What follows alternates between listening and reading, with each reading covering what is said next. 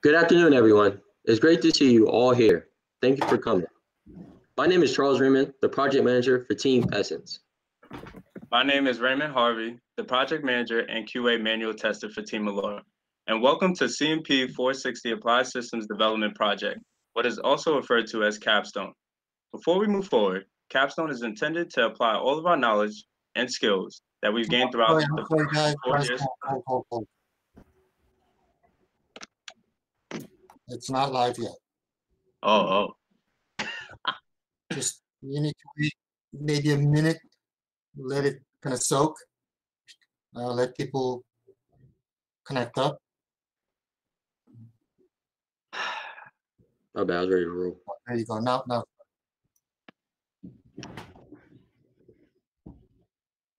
Good afternoon, everyone. It's great to see you all here. Thank you for coming. My name is Charles Reamon, the project manager for Team Essence. My name is Raymond Harvey, the project manager and QA manual tester for Team Alora. And welcome to CMP 460 Applied Systems Development Project, what is also referred to as Capstone. Before we move forward, Capstone is intended to apply all of our knowledge and skills that we've gained throughout the past 4 years, all in one assignment. This is where students function as a team of analysts and programmers to complete a comprehensive system development project. Without further ado, I would like to introduce to you the hardworking and dedicated members who met consistently throughout the past 4 months of completing this comprehensive system development project. For Team Innovation, first we have Denise Daniels. Hey everyone, I'm Denise Daniels. I was the project leader, I was assistant project manager, website developer, mobile application tester, and designer. Next we have Ahmad Napier. Hello everyone, I'm Ahmad. I'm the lead developer, website developer, mobile application developer. Next we have Adalberto Martinez. Hi everybody, my name is Adalberto. I was a website developer and mobile app tester. Next we have Miguel Rodriguez.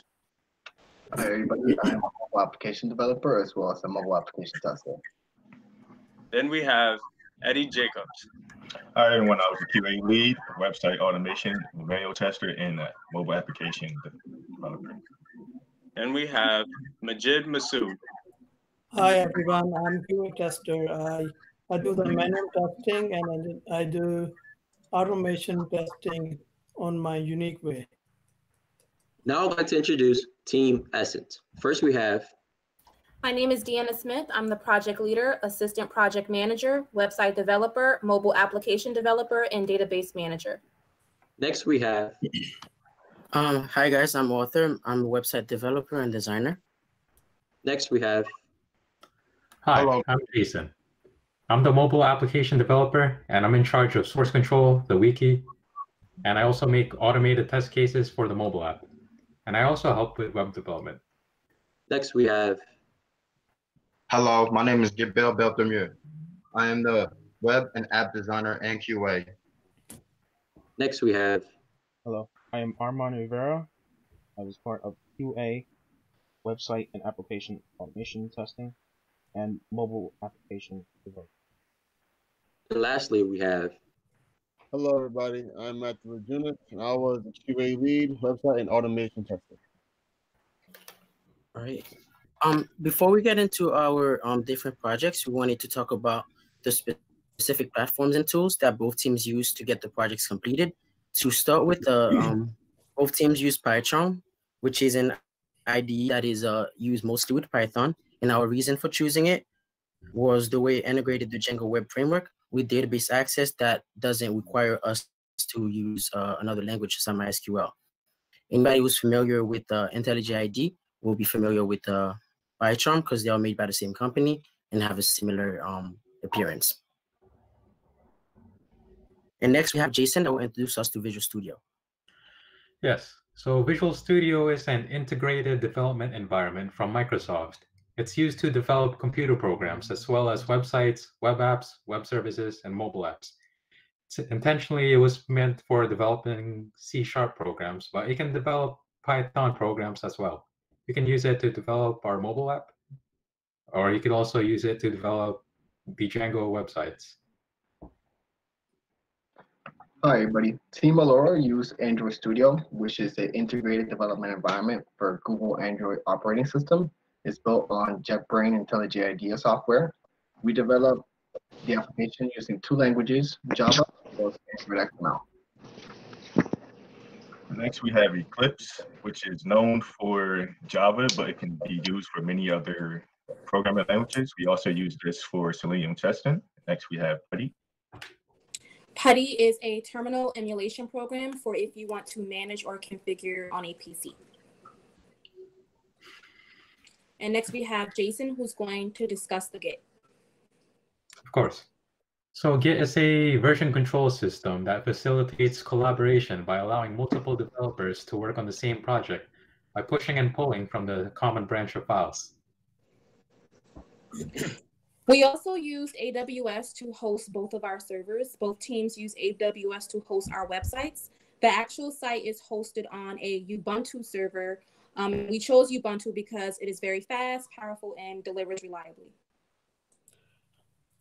We use Selenium heavily to write a script in Java.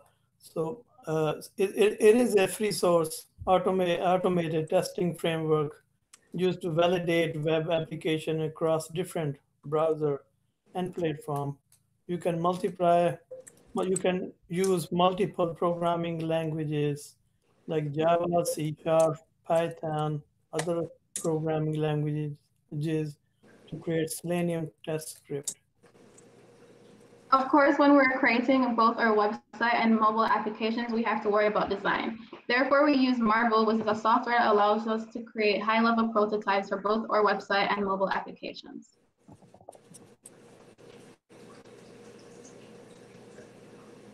Oh, I'd like to talk about Bugzilla.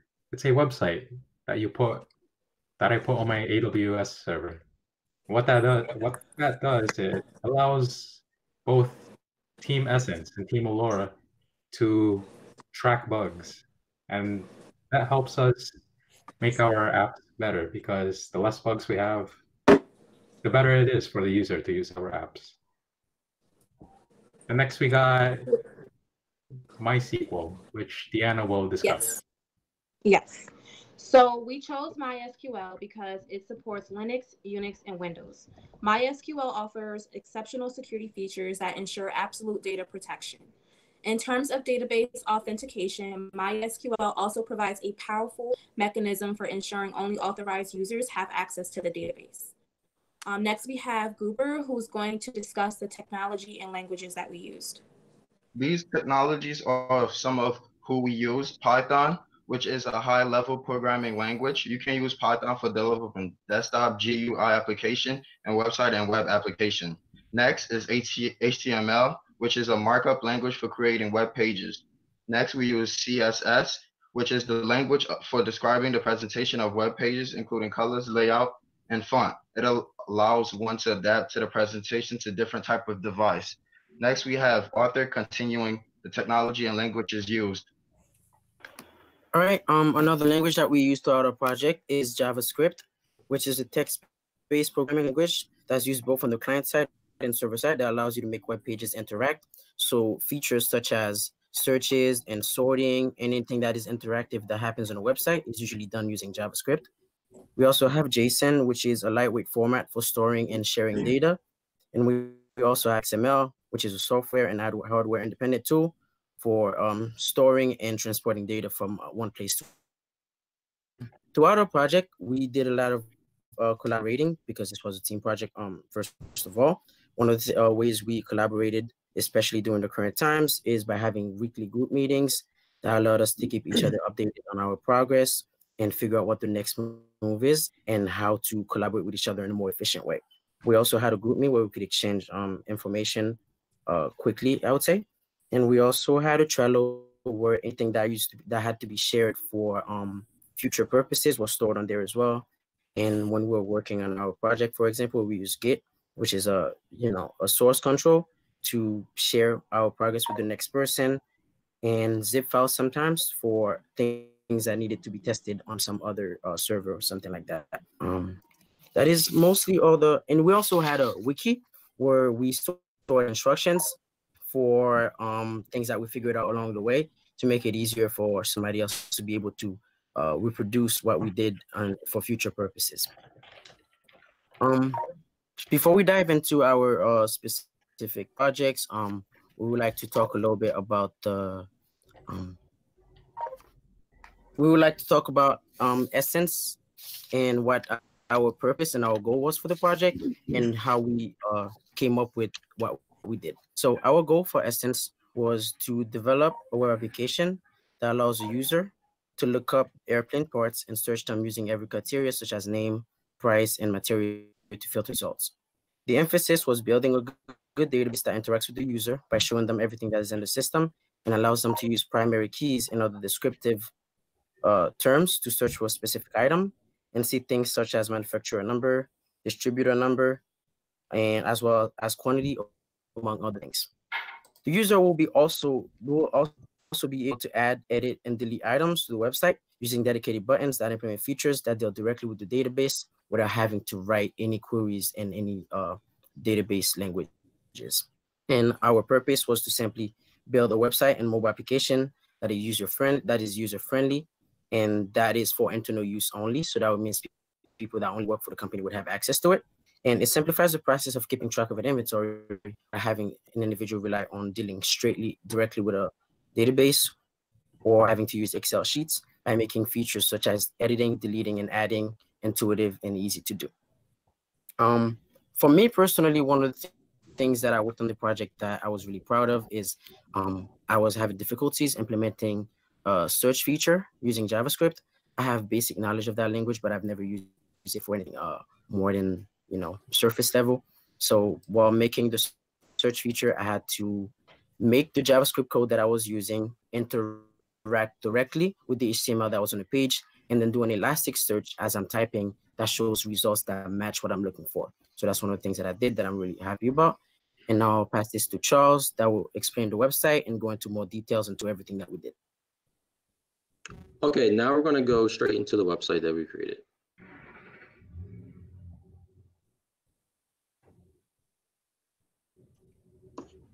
Welcome to the official Essence website. As said before, we were given the task to develop a platform to manage a database for a company that's in the business for plane parts. So the purpose of the site was to utilize for internal employees to aid the database management. So my development team, web designers and I, we went for a professional, more modern look for the layout, and we kept the layout on mostly all the pages. So from the jump, without a user logged in the site, it is very limited what the outside can see. This would be an internal platform. But before we log in, let's view the general screens that do not require user authentication. So we have the first view details button here, which will bring us to the inventory page. But like I said before, this is an internal platform, so only internal employees will be able to see this page. So let's go back to the home page. Our second view details brings you to the contact page, where you can see our goals and purposes, but not only you can see our goals and purposes, but you can see our team that actually worked on the project itself. You can also click on the contact button to send any of us an email.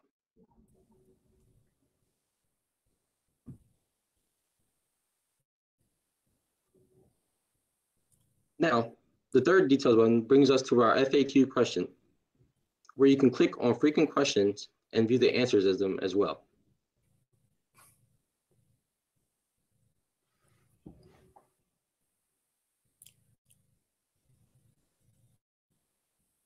Now, let's log in with a pre-created super user.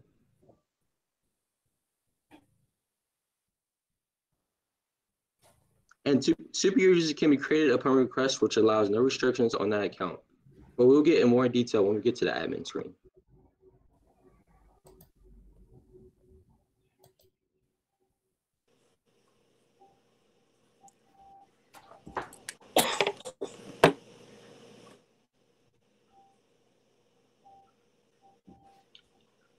With us authenticated, now we can view 3 more tabs in the header: the inventory, admin, and account page.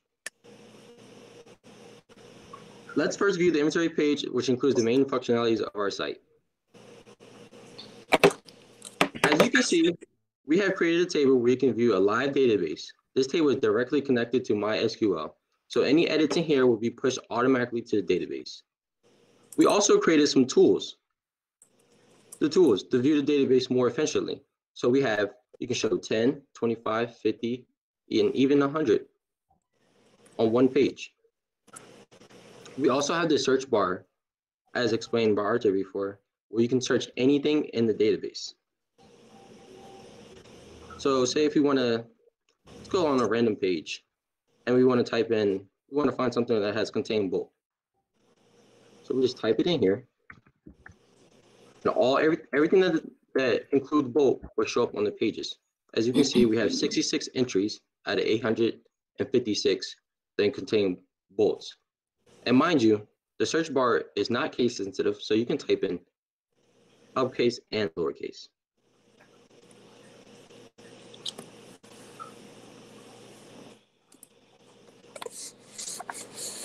Another example, if we search by bin number, all the rows containing the letters, if we type in UD, as you can see, everything containing UD will pop up in the table. We have two add buttons located in the top and the bottom of the page, where you can also add an entry to the database. And then when you click on the add button, a modal pops up. And in the modal, we have created a form that Django reads in the backend code. Most of the fields are character fields, which means you can type letters and numbers besides the quantity and date fields. So let's do a test.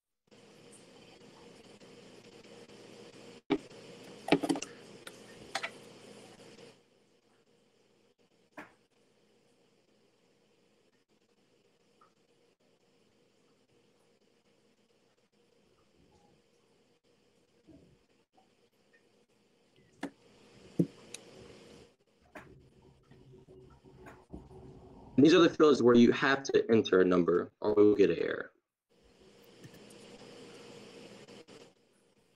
So we just click add here. And we filter by the date. It will pop up at the top. And also, you can also edit data as well. If you click on the edit screen, it will bring you to another form page that we created, and you can edit anything in this database. Just edit that or submit. Oh, make sure you enter the stock quantity as well.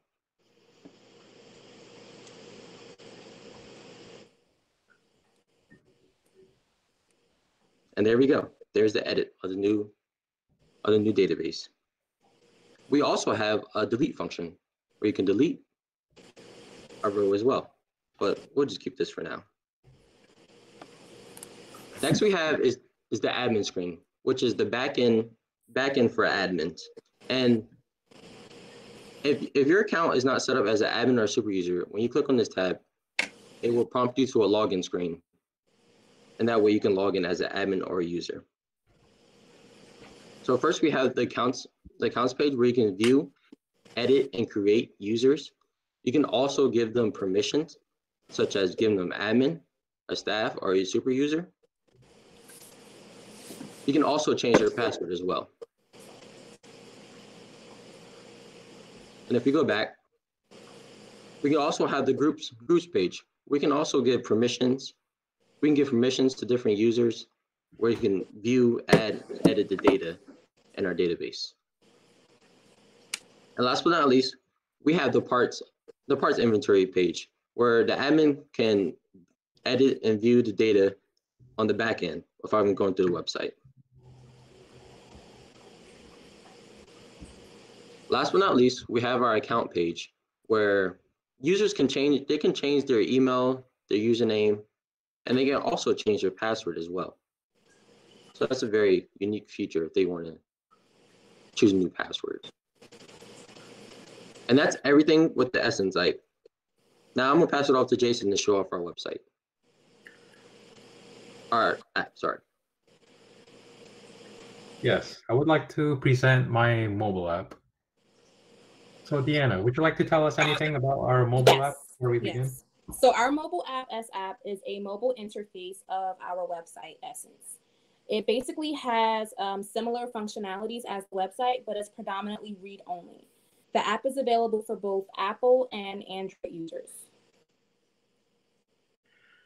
Now that Deanna has explained the mobile app, I would like to go over the software development lifecycle for my app. First, I'm going to go over the requirements. Now, as a mobile developer, I thought it should have been our responsibility to make sure that our app runs on all devices, and that includes Android devices and iOS devices. And to make that possible, one of our requirements was that we needed to use the platform called Xamarin. And what Xamarin is, it's a cross-development platform. And what that means is when you develop one project, you can deploy it to both Android and iOS. And another one of the requirements was that we needed to be able to connect our app to the database. So we used a package called Refit. And what that does is it's a REST API client. What that does is it's going to make an HTTP request to our website, Essence. That way it can gather our data and display it on our app. Now I want to talk about the development of our app. So to develop our app, we had to use Visual Studio. And the reason why we chose Visual Studio is because it's an excellent IDE for collaboration. One of the collaboration tools that Visual Studio has is its built-in Git features.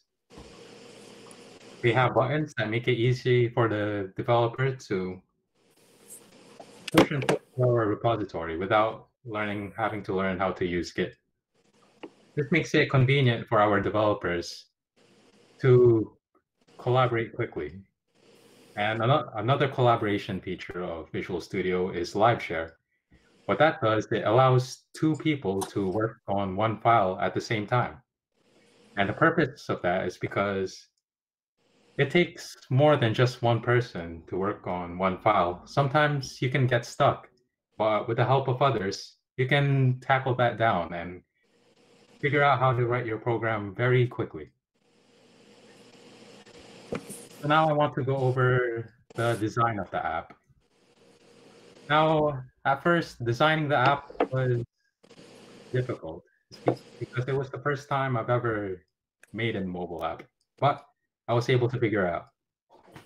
So the first time, the app didn't really look like much.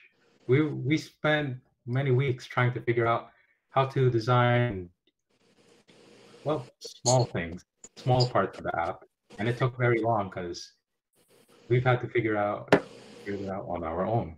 At that time, the only developers were me and Armond. So even though these were small things, we worked very hard to figure out these small things. One by one, we put these small things together to make it into something bigger.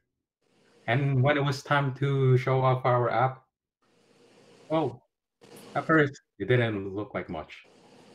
So we needed some help. And that's when Deanna and Gueber came in. And that changed the design of the app entirely. So Deanna, would you like to tell us about the changes in the app? Right. So with the new design, me and Gueber joined the mobile app team, and we decided to make sure that the app basically looks very similar to the website. We tried to get the layout, the logo, and everything lined up so that it could appear that the app was as close as possible to the actual website. Thank you, Deanna. Now we're going to move on to testing. Of course. So in order to test the mobile app, I had to make the QA team download an emulator in order to test it. But that proved to be a challenge because not everyone has a fast enough computer to run an emulator. So I had to come up with a solution. It took me a while to figure it out because at first I had to go through 3 different emulators to see which one would work. None of them would work. So in order to solve that solution, I offered to use my computer as a remote desktop in order to use my emulator. And that's what it would be at first. And eventually, I found a way to allow the QA team to test a real device remotely. So I will demonstrate that right now. Allow me to open my camera and show that to you. All right, Deanna, can you tell me if you see anything? Yes. All right, so this Thank is the emulator for the app. Basically, this is the main login page. We have our logo and the actual login. So we were actually able to successfully link the database to the same database as the website. So the same login that I have for the website is the same as the app. So now I'm going to go ahead and log into the app.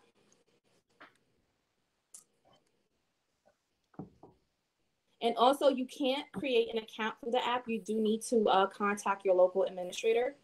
So now I'm going to go ahead and log in.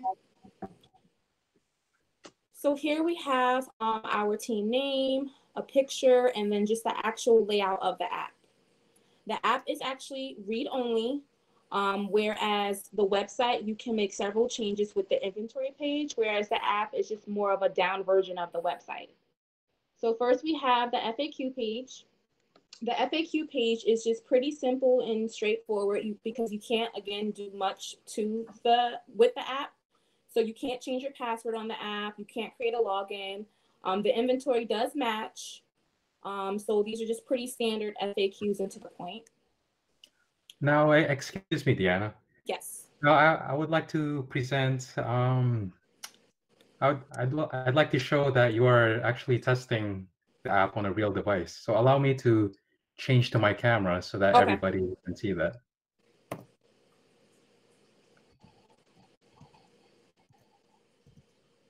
All right. Could everyone see my camera? Yep, it's clear. Deanna? Yes. Thank you. So, Deanna, would you please keep testing the app? Okay, so this is the basic contact us page. It's a little bit different from the website. Pretty much you would submit all of your information and then you would scroll down and you would just click submit.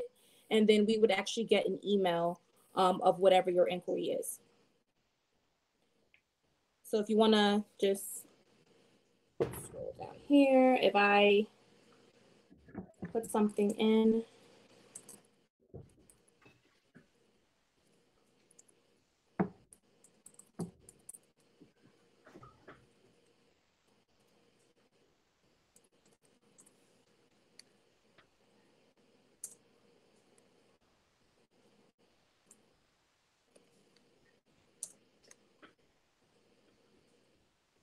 And at this point, we would automatically get an email, and we would like to tell everyone who would submit an inquiry that it usually takes up to 48 hours. Our app and website was designed for employees only, so they do know that it would take this amount of time for us to get back to them. Thank you, Deanna. And then Jason's going to go over the inventory page. Of course. By the way, the handwriting is very nice. You're welcome. And now I'd like to go over the inventory. So the purpose of the inventory page is to search through our inventory and find parts for our airplanes. So allow me to demonstrate. First, I will type in the letter B. And as you can see, while the app is loading, it's going to show every item that has the letter B in it. We've got bearings, bolts, bellows, more bolts. And when I click on the ID of an item, it's going to show me every single detail about that item. Now, I would like to thank some of our developers, Gueber and Deanna, for helping me to redesign the app completely, and especially Armond to help me figure out how to make a table in this app. That's something we've been stuck on for a very long time, and without his help, we would have never been able to make this table that you see before you. So now that we've covered that, initially, this app was running on an iPad and an iPhone, but currently they're being used by someone else. See, I'm not the owner of the iPad or the iPhone. My parents are currently at work, so I won't be able to demonstrate that. But I can guarantee it'll definitely run on the iPad once you download our app. So let me show you other devices that it can run on. You can see here it's running on an Android phone, but it also runs on an Android tablet. Allow me to turn on the screen. See here how it looks so similar to the mobile app. You've got your About page, your FAQ, inventory, and the Contact Us page. And that's all the devices that I'd like to feature for our mobile app.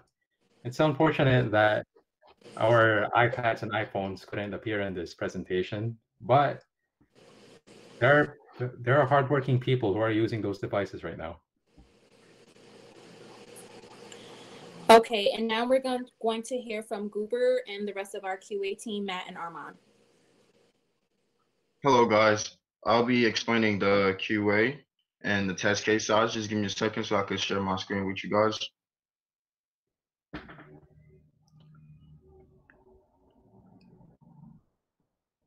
Deanna, can you please confirm that it's showing?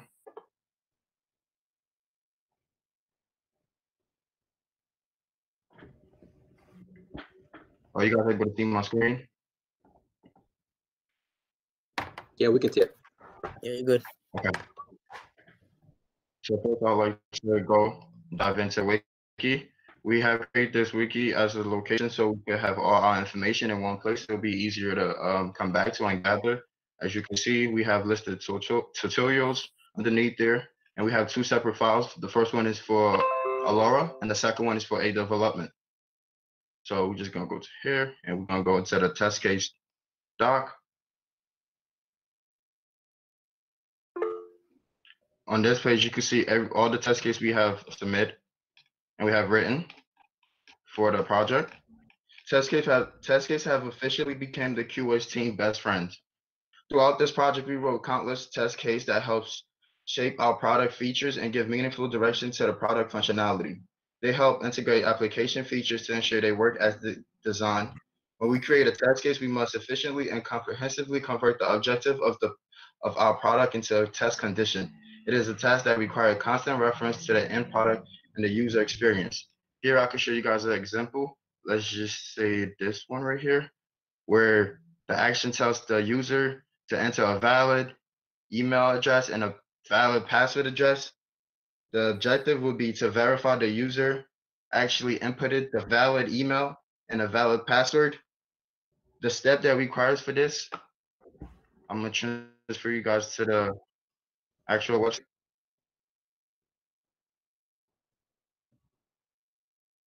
The step that we require, I'm gonna log myself out since I was already in. You'll have to go to the main page, log in. The login will send you to those already valid email address and valid password. So if I sign in, the next screen should pop up with my name on the left corner of the screen, indicating that I am on my account. As it says, expected result should be the user is able to log in with inputted valid email address and password and have their user display on the left corner. The test plan, the QA team conduct that the best test plan for instance was to perform manual and automated tests during the development process. These different tests will target a specific part of the website function. We wanted to focus on data integrity testing, function testing, and user interference testing, and performance testing. When we speak on database integrity testing, it involves ensuring that the database access methods, process, function are properly working and without any data corruption. When we do a test on the database server, we are testing how the user has access to the inventory and conduct inventory changes to the database, such as making edits to an item quantity or the complete removal of an item itself. Function testing ensures that we have a proper application navigating, data entry and processing and retrieval. In the previous example from the valid login test case, for it to work properly, we had to go back and test on invalid emails so we can see if the website would work in a SEP invalid account. We expected the website to reply back saying that the email entered is invalid and it does not match with anything on the database. I could show you an example of this if I logged out, or if a user have entered invalid email, it will definitely send a message to the user saying that it wasn't able to retrieve. As is predicted, invalid login. We also perform interface testing to verify a user interaction with the software. The goal of the UI testing was to ensure that the user interface provide the user with the appropriate access and navigation throughout the function of the application. On our main page, we have a button marked View Details. I'm going to show you again. On our main page, we have buttons marked View Detail. If this is not displayed properly, it is a big problem. This is one of potential 100 that will verify the user interface, ensuring that an individual element perform as intended. Checking element of the end user experience help deliver the rock solid performance of the user deserve. As you can see, if I click View Details, they actually work, and they make the website easier to browse to. And lastly, performance testing, which measure the response time and other time-sensitive requirement. The goal of performance testing is to verify and validate the performance required have been achieved. Next, next is Armond explaining the manual testing. Thank you, G. Now, when doing testing, the main process, hang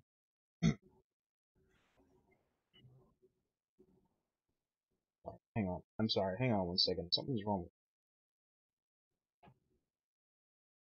Alright, here. As mentioned before, manual and automated tests were used by the QA's analyst team. When we run manual tests on software, we check all the essential features of a given application. In this process, the software testers execute the test cases and generate the test reports without the help of any automation software testing tool. We begin our test cases by compiling them with 4 columns labeled action, input, expected output, and actual output. Now, the tool that we use to keep track of all these, Bugzilla, was used as such. After running test cases, QA will then take the cases that have failed and will upload them to Bugzilla for the development team to see. And on Bugzilla, each page would be given a type of severity that could range from major to trivial, which would let the development team know which bugs need the most attention. Now, our process for writing these cases would go like this. First, it would start off with basic testing, which is when we receive a new release, we immediately go into it and test each part of it as a user would to see if there are any new bugs or possible resurfacing bugs that are easily discoverable.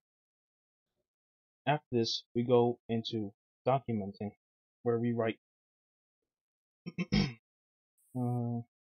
more obscure types of bugs more obscure cases that may not be easy to find, with numerous types of inputs that can be done. Next is the real testing. Once documenting is done, we then go into the release again and test each case in order to find hidden bugs and or possible exploits.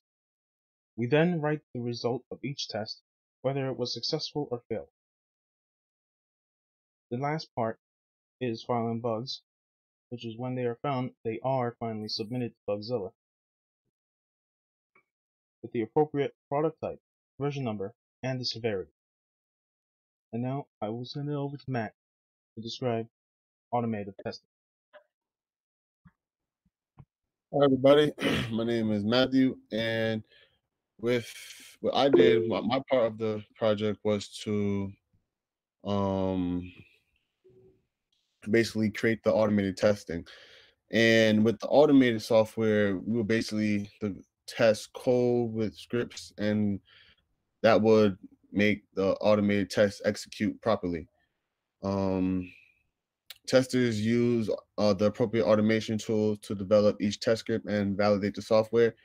And to use automated testing, we will use Selenium. And what Selenium is basically, it's an IDE software that is used to run automated tests on different browsers. Selenium accepts different types of code languages like Java, Python, C#. And with all of these languages together, it creates Selenium test scripts. What Selenium does is sends the HTTP request to the to each command, and the Selenium the Selenium browser driver will deliver that to the website, and that is how the execution status is sent to the HTTP server, which then turns into automated script. So, and we also use Eclipse to run our automated testing, which I will show you soon. And what Eclipse is basically a software application that allows people to write code using any language. And what we use it for was to write Selenium scripts. And here I will be showing you my screen so I can show you how we wrote our Selenium script. Can you guys please confirm that my screen is showing? Can you guys see my screen? Yes. Something Yeah. is showing up. Okay. So basically what I'll be showing you are 6 different types of cases, which is the main functionality of our website. And that will be how to first log in.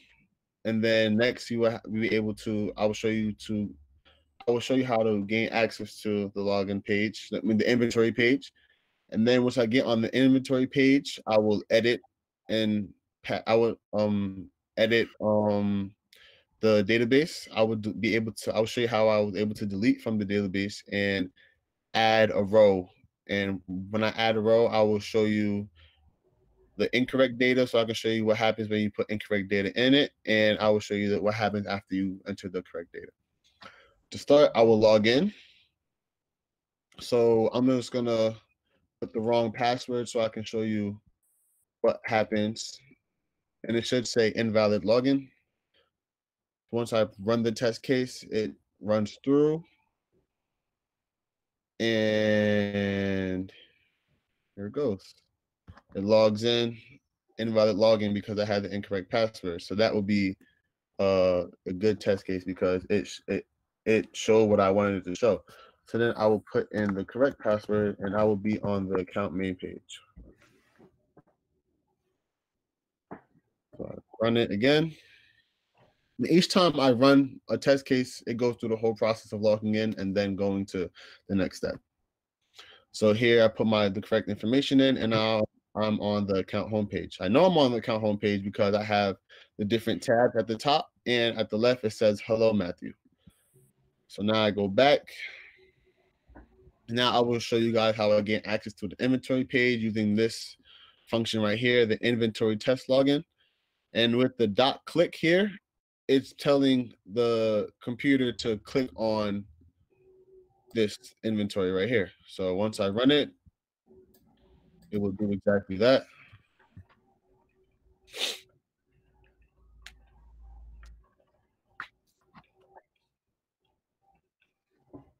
It puts the login information in successfully, and now I'm on the inventory page here. The next thing I will show you is how to edit from the inventory page. So to start, I'm going to enter in the incorrect data. So hey Matt, we have a question from Kruter. He said, did you have to type in all that from scratch for the test cases? Yes, I have to type all this in from scratch. So basically here, so like I showed you guys before, this part right here would be me logging into the inventory and gaining access to the inventory page. Once I get on the inventory page, there's a button, edit row. There's an edit button here. So what happens is this command edit row.click, we'll click on the edit button. And once I get there, it's going to pop. I'm going to show you guys. I click it, and then the edit page pops up. Once the edit page pops up, I get this bin number. The .clear command makes for this bin number is going to remove all the ones here, and it's going to be empty, so I can put in my own command here. I'm just going to show you guys real fast so you guys can have a clear view of what I'm saying. So I'm just going to show you guys the .clear command to backspace all of the information that was there. I run it again, it's going to log in, then it's going to go to the inventory page.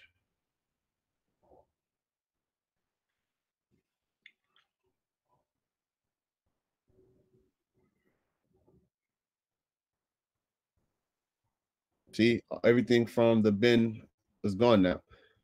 So now I'm going to put in incorrect commands.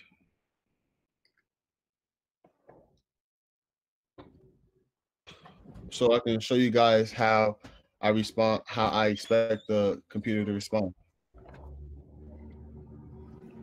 And right now I'm just showing a failed test case, which is expected. It logs in. And as you see, it says for stock to enter number. So I go back to, I go back to here. I enter a number for stock, put 9. For IOP, I have to also enter user enter. And I have to have less than 10 here. So I backspace this to make sure it's less than 10. Now I run it again.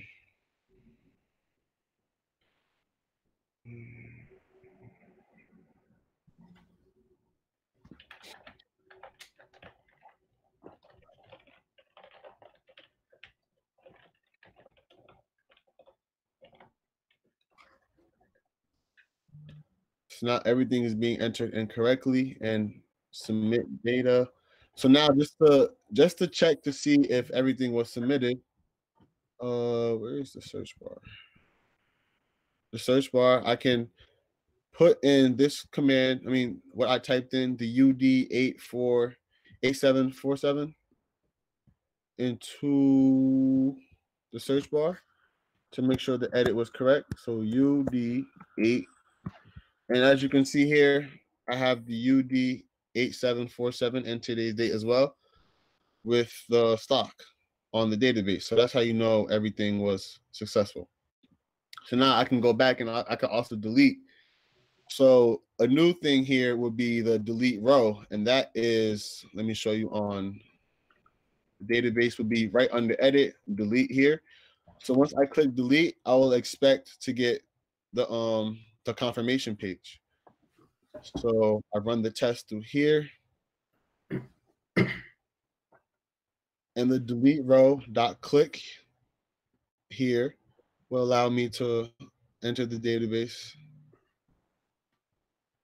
successfully and bring me to the delete confirmation page.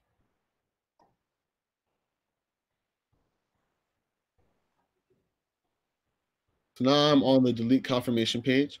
I'm not going to actually delete it, but as you see, it works. But with this command here, confirm delete dot click, it will delete what I asked it to. So now I will show you guys how to add row. With add row, I'm going to input incorrect data so I can show you guys what happens when you input the incorrect data. So I have all these different IDs here, and I'm going to show you on the website the ID. So I click add item, and then after I click add item, I get a function. Excuse me, let me do that here. So I click add item, and I get this function popping up, and I'm going to be inputting data into this function, into each bar here. So I go back here. I run the test, and each one is going to say input, user input data.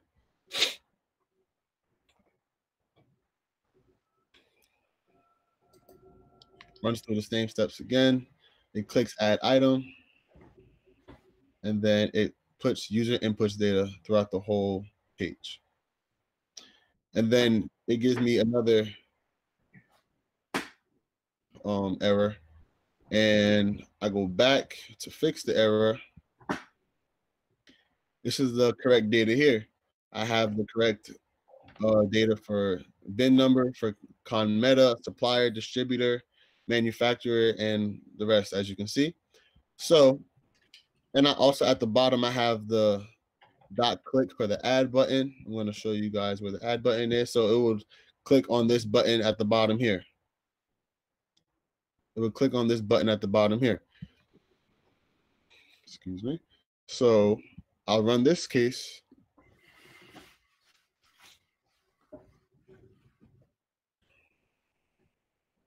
And as you can see, it logs in again, goes to inventory page. It clicks add item, and then it puts all the correct information in.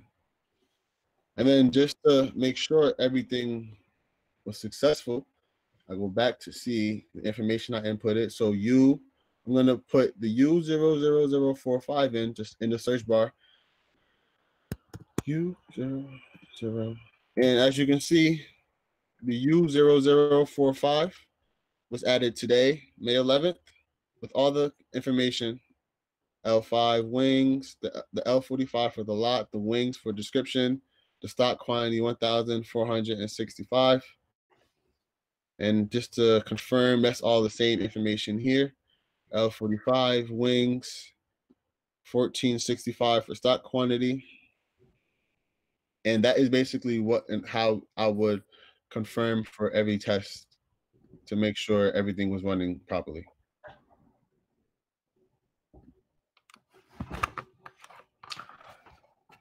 All right. Thanks for that explanation on Selenium and Git. Thank you. And now I would like to talk about testing the mobile app. Now, when testing the mobile app, usually it can only be done through manual test cases, and nobody ever talks about automated test cases. So I wondered, how can I automatically test my mobile app? So I found a way to do that, and it's by using two different kinds of software called SourcePy. SourcePy is a software that lets you mirror your Android device onto your computer. And I also had to use AHK, which stands for Auto Hotkey. And Auto Hotkey is going to control the Android device by writing scripts and clicking on the Android device. So allow me to demonstrate that really quick. Allow me to turn on my camera and let me know if everybody can see my camera. Anybody? Yes. Yep, you go. Thank you. So now I'll demonstrate with both of my hands in front of the camera my automated test case. See how I don't have to do anything while testing my mobile app. It's going to go through every item in the database and search for it. So you see, this makes it easier to test every item in the database instead of having to type it in manually. So there are plenty of items in the database, so I won't go through every single one of them. So I believe I'll get that. We can't see the app. I don't think it actually showed. Oh, excuse me? I don't think the present actually showed. Because the viewers can't see the app. Oh, that's. Would you mind stop presenting and try presenting again? Because it didn't fully show. Yes, thank you. I'll do that again. Give me a moment, please.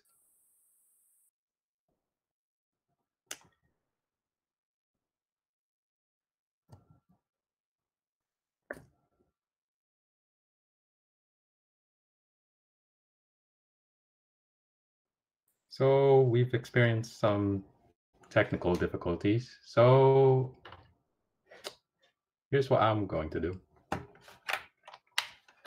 Gueber, would you like to talk about your thing and then go back to me? Sure. Meanwhile, you get that settled down. I'll be going over the numbers of the counts of number of test cases we have and the number of bugs we have on Bugzilla. For the website, we have a total number of 132 test case written, and we have 23 that failed. We have 109 that passed. We have a pass percentage of 82.5 and a fail percentage of 17.4. For the mobile application test cases, we've written 25, and 7 of them were failed and 18 of them were passed. Pass percentage was 72 and the fail percentage was 28. For Bugzilla, for the website bug count, we have a total of 25, and the number of bugs that were fixed is 21. For the mobile application count, the total number of bugs found was 7, and the number of bugs fixed was 4. And now we'll return to Jason. Yes, thank you. So while Gueber was speaking, I was busy fixing my camera. So let me go back to my camera right now.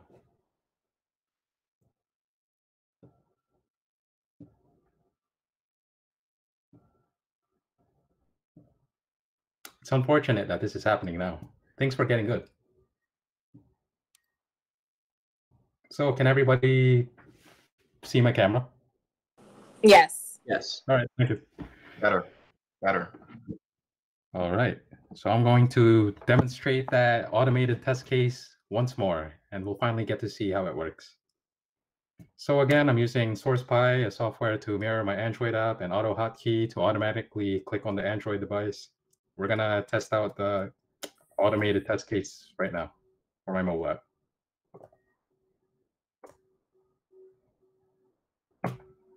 All right, here we go, the moment we've been waiting for. Let's go. All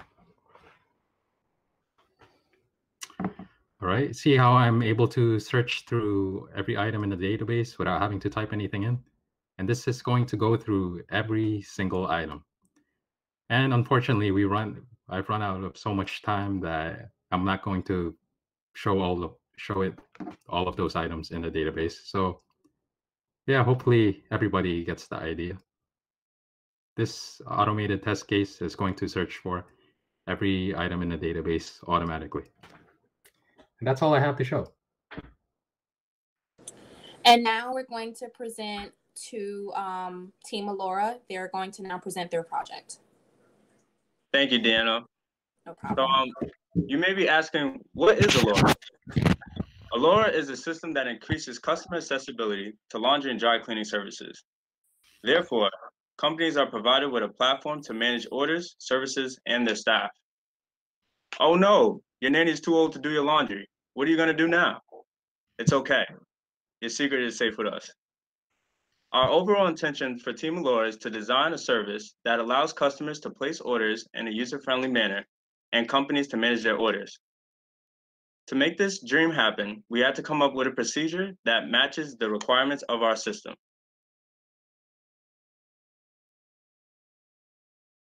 As you can see, this is our project charter.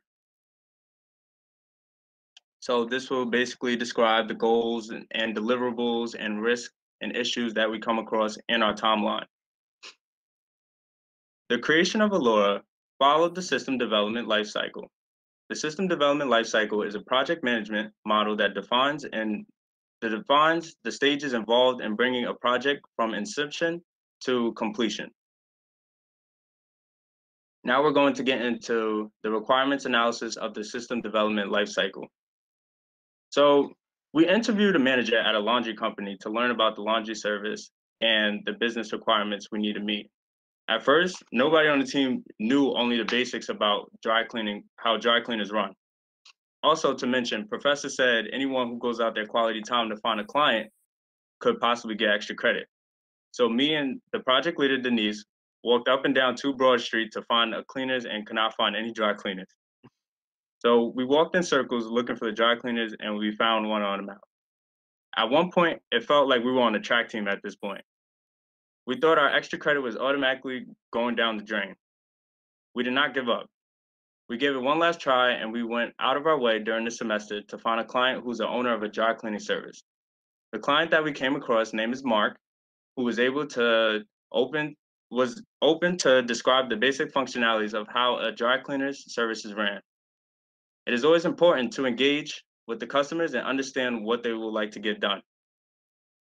We learned the basics pricings of customers' items, orders, and how the manager must be able to oversee the status of customers' items and how to search for customer items who may place an order possibly months ago. The dry cleaning services that we visited is called Dry Clean NYC, which is located in the city as well.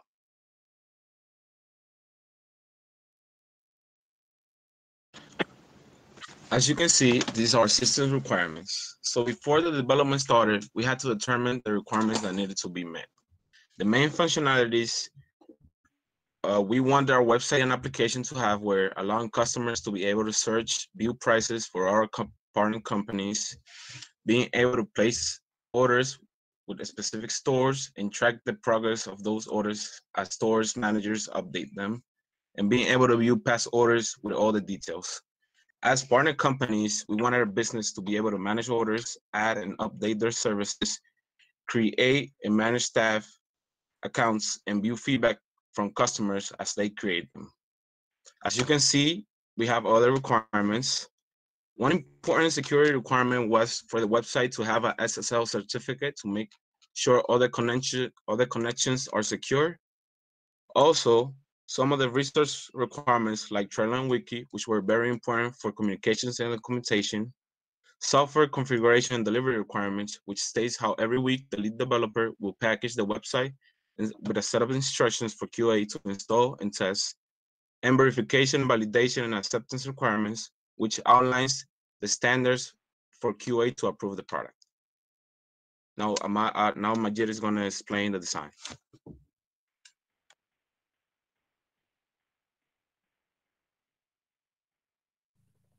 Now we are going into the design of SDLC, the software development life cycles. Before we started to develop, we wanted to have an understanding of the structure of both our websites and mobile application. Therefore, we drafted architecture diagram to determine this. Firstly, we have our proposed website architecture of our customer interference. So as you can see, the box labels not authenticated present all the web pages that can be accessed by a non-authenticated user, while the authenticated box presents all pages that can be accessed by authenticated user. Secondly, we have our proposed website architecture for the business interface. We wanted a business interface to meet our business needs, so we decided it would be best to create a business interface separate and apart from our customer interface. This way, it would be easier to navigate the website as a business company. Determining what we wanted them to have was quite a challenge, but we were able to come up with a couple concepts and eventually agree on things. Our time in the computer lab was interesting, so we spent time on the board writing out different pages that we wanted to have and how we wanted them to navigate from one page to the next. So this is an example of what our business interface architecture looks like.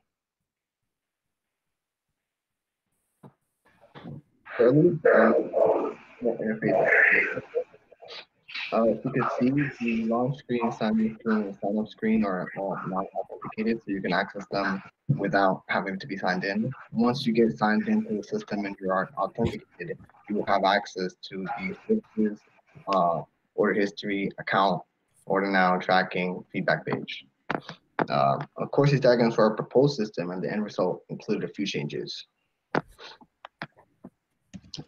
In order to track user interaction with our service, and store useful data, we knew we needed a reliable storage location, a database. What we didn't know was what database would work best for our particular data we stored. We did research and found out that a local SQLite database file would be the easiest one to implement, so naturally we chose that. This worked This worked well for this. Sorry, hold on.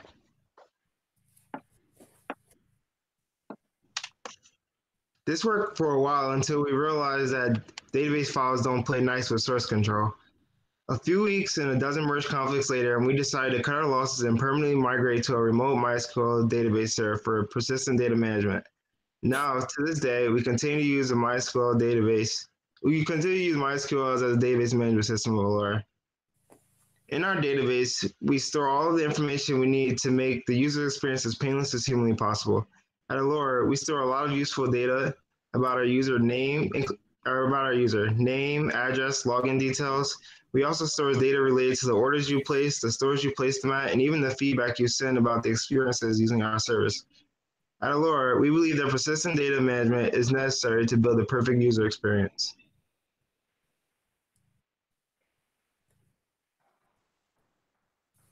Of course, when we talk about creating our actual website and our mobile application, we wanted to ensure that we had a great graphical user interface, and design of both our website and mobile application was very interesting and was appealing to our customers. We use a software called Marvel, which is a software tool that allows to create prototypes for both your websites, iPhone applications, Android applications. We're just going to look at a few of those examples.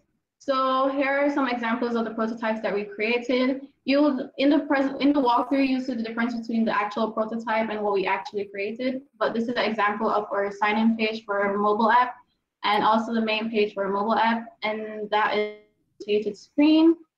And then we have a prototype for what our website was supposed to look like, but it definitely looks different now. We spent a lot of time in the tutoring lab trying to figure out how we wanted to do our website, how we wanted to design.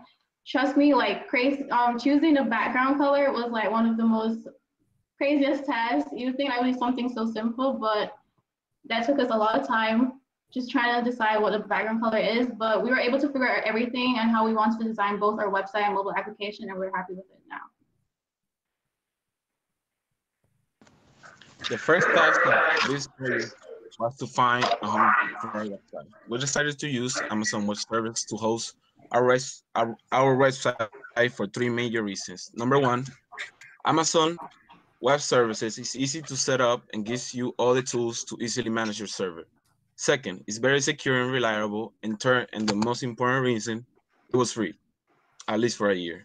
Even though AWS is easy to set up, as almost everything in this project, it was a new experience, but sooner than later, we got a grip on it, and what used to take me 2 days to complete now takes me 20 minutes. To create Alora, we use the PyCharm Professional IDE. PyCharm Professional is by far one of the most versatile IDEs for website development. It has built-in framework support, rapid deployment technologies, a built-in terminal, and even a toolbar for managing database schemas, database connections. To make our lives just a little bit easier, we also use the powerful web framework called Django to aid in development of our website. We chose Django because not only is it powerful, but it's scalable, secure, and relatively easy to work with. Django all but eliminates the need to modify databases directly and allows you to generate and test complete websites with relatively few lines of code in a very short amount of time, aka an entire semester. When building a complex website like Alora, Django is a must. For all of our collaboration needs, we use Git, source control management. Git allowed us to track changes made by every team member, divide up work, and collaborate when it counted. Even though it isn't a very beginner-friendly, it is 100% reliable 99% of the time, making Git the obvious choice for Alora. To create our website, we needed some combination of various languages, Python, HTML, CSS, JavaScript, and SQL if you include database management. Naturally, we immediately ran into our first obstacle. None of our development team had coded in Python before, and we were a bit shaky about everything else. So before we could even begin developing, our first task was familiarize and refamiliarize ourselves with these languages. As you will soon see, we were able to tackle this obstacle and all others to create the website for our laundry and dry cleaning service, Alora. So for the mobile application, we understand that most users spend their time on the go, and having to have a computer with them to place an order might be a challenge. So to solve this problem, we have designed the Alora app. We use Android Studio, which is an integrated development environment to put our project together. Android Studio is the leading mobile application software among professionals. We use 2 different languages, which were Java and Android XML.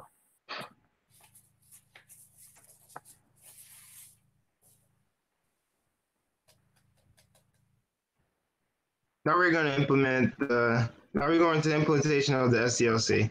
We want to ensure that Alora satisfies the functional requirements, satisfies the business needs, operates as described in the user and operator manuals.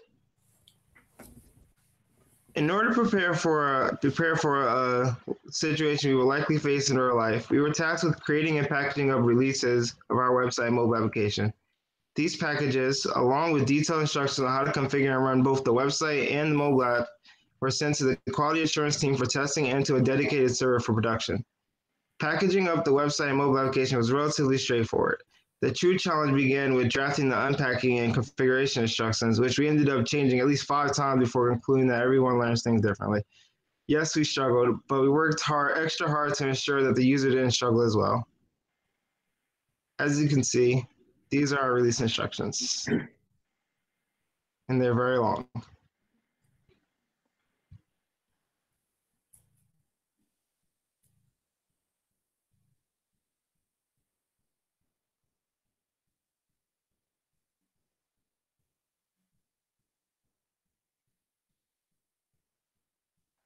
To ensure users' needs were met, we drafted a user document.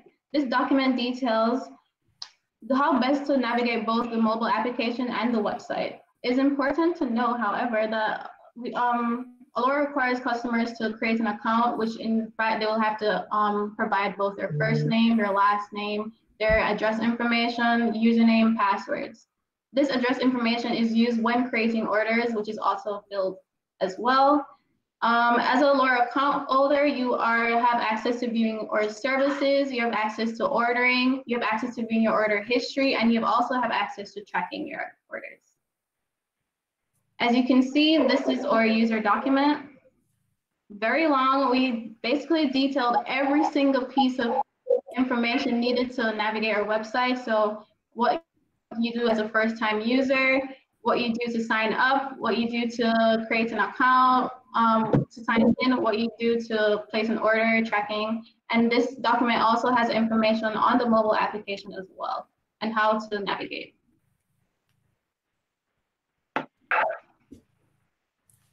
Alongside allowing customers to use our features through a web browser, we also provide a platform for customers to use the service through a mobile application. Please note that the mobile application only supports customer usage. However, the Alora Laundry system is not only designed for customers. We also provide a web-based platform for partner companies to manage orders, services, staff, and customer feedback. Now, I'd like to go through the product walkthrough.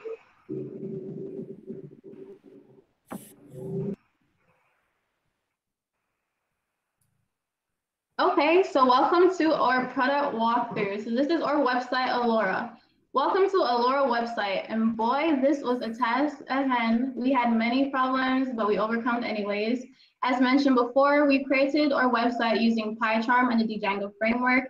In order to make changes, we needed to use Git, which is a source control. But of course, when developing, many things can go wrong. Trust me, we lost code. We had headaches trying to figure out where errors were. We had spent long hours. We had our 3 a.m. meetings probably every single night for the last 3 weeks, like trying to code everything. But we worked well as a team. We ensured that we always knew what changes were made, especially when ensuring our commit messages, which is when we actually commit to the Git or repository. We made sure those messages were concise and to the point of what we were actually doing. And as mentioned before by our project manager, Alora was created to provide laundry and dry cleaning companies with a platform to increase their accessibility to their customers.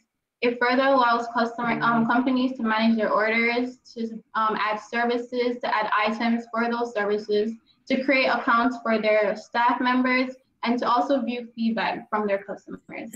As a partner company offering your services through a website, you can do all those things. Alora also has 2 different interfaces. So we wanted to ensure that we had an interface for both the customer separately from the interface with the business person. However, the business interface is broken down into two parts, which is a manager and a staff. So there's a separate login for the customer, separate login for business. So the manager and staff have different responsibilities. Of course, a manager can do more things than a staff person can. And you'll see during the product walkthrough of how those pages look. So firstly, we'll begin looking into the initial startup of Alora and the customer interface. Let's go over the startup screen. As you can see, this is for the user to fill in basic information: first name, last name, phone number, email address, etc. So we did this so we collect basic information about the users, so we could, to help in providing our services. So I'm going to go through creating a new account now.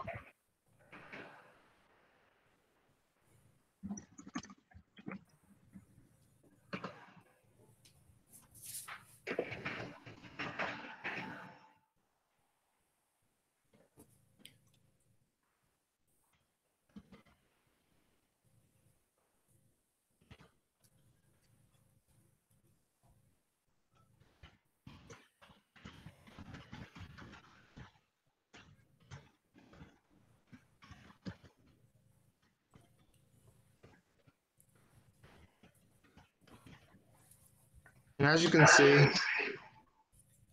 there's some validation. It's on this sign up page as well.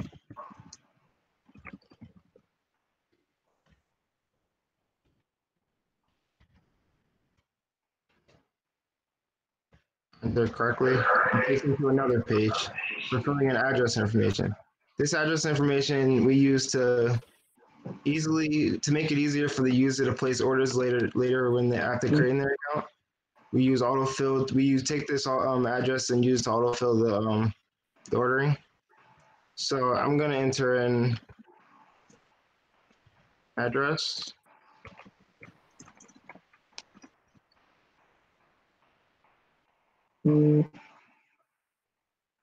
Actually, let's do that.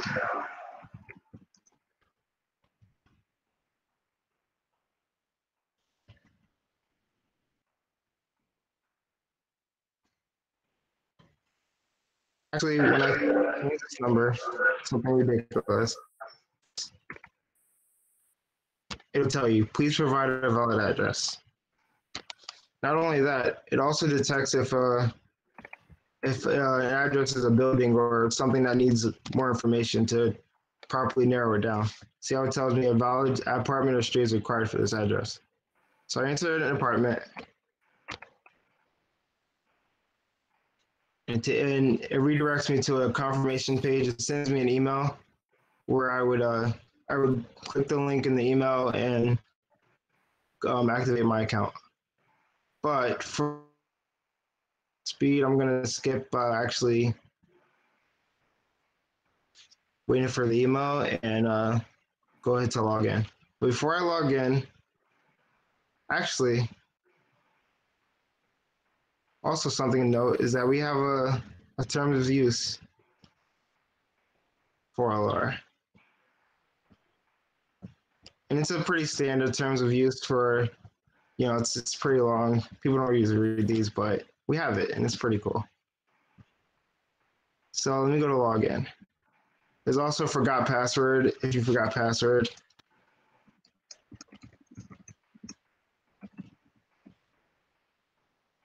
Or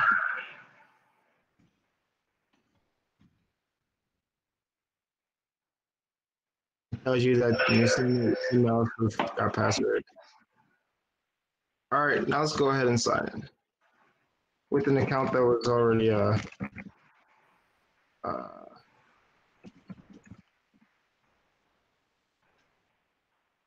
right, now that I'm signed in, I can view my account, make changes to it. It saves. I can also place an order. Let's go back. See, the first part, the user chooses their store. There's only one store we're partnered with right now. But if we partner with more, the user will see them here. And this is where the user schedules their pickup. As you can see, their address is automatically filled in, and they can schedule their time. If they schedule it for right now, it'll tell the user the pickup date must not be earlier than 1 hour from now to give us time to prepare.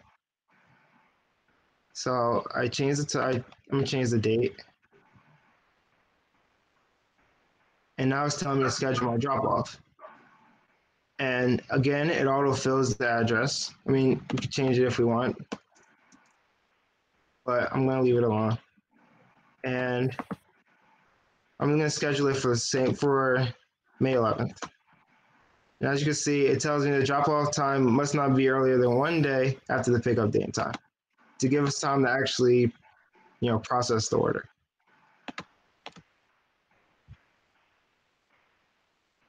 And then as you can see, the order is confirmed.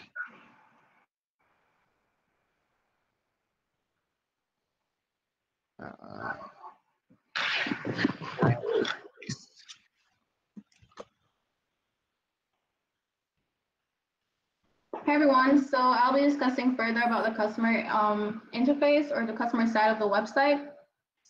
Just to confirm that you guys can see my screen. Yes. Okay, so one thing to know about our website as well is that we do have tooltips on each left corner. So the tooltips basically provide information on how to navigate our website. You can either click off or you can just click on the tooltip and disappear as well.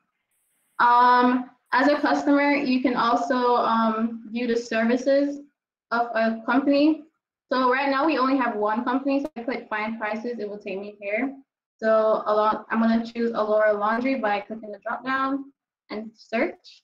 And this will provide a table with the company information and the address, and also the services that they offer and the prices for those services. As you can see. We also have a page called About Us, who just gives basic information on what Alora is. Okay, so what I will be explaining is order details. So I'm going to go back to the main page, and as a customer, we wanted them to be able to view their information about their orders and also track their orders. So first, we're going to start off with viewing the information about the orders they've placed with different companies. So this page provides a list of your order history. So all the orders that you've created. As you can see, Ahmad created this order on today at 3:21 p.m. And the status of the order currently is being processed. So we can search for order. So let's say I search for order number 6, and it will provide me with order number 6. So if I want to view specific information of the order, and the tooltip does show you how to do so, I will click on order number 6, and it will show me information about all the order information. So the order details, the name of the customer, the pickup location, the drop-off location, the time, the date, the status of the order, and if there's items and the price. Of course, when an order is actually picked up, it's the business responsibility to enter all the items that they collected. So that'll be done on the business interface of things, but we'll get into that soon. So I'm just going to go straight from order details, and I'm going to go into track your order. So we wanted customers to basically be able to track their order. They could be sitting at home and be wondering, hey, what's the progress of my order? So we have a page that allows you to do so. So if you select this drop down, it will show you all your order numbers. So of course, if another customer had an order, say it was order number 31, it will appear here. So if I click on order number 3 and I click here, it will say that the order is currently being processed. If I click order number 6, right now the order has been picked up. So the business will basically update the status of the order, which will be reflected on the customer interface. So no matter what, if you decide to search for your order and track it, it will show exactly where the order is at. So now we're going to go on to contact us. So we wanted our customers to be able to give feedback where necessary. So if they had a problem with something or something went wrong with the order, they can contact us with a message, or they could simply just leave a message that says, hey, nice job, or something of the sort. So I'm gonna go ahead and choose a store. Currently the store is laundry. Again, the tooltip is here. The subject I'm gonna put the subject as dry cleaning, and I'm gonna enter what my message is. Thank you for your wonderful service. And then I'm gonna click submit, and my feedback is submitted. Of course, the business will be responsible for sending an email about addressing the issue or just saying thank you for just being a wonderful customer. Let's go back. And that's how you submit a message. So this is basically what the customer interface is. You can place an order, you can track your order, and of course you can view your order history and contact the business when needed. So I'm gonna log out and we're gonna move on to the business interface.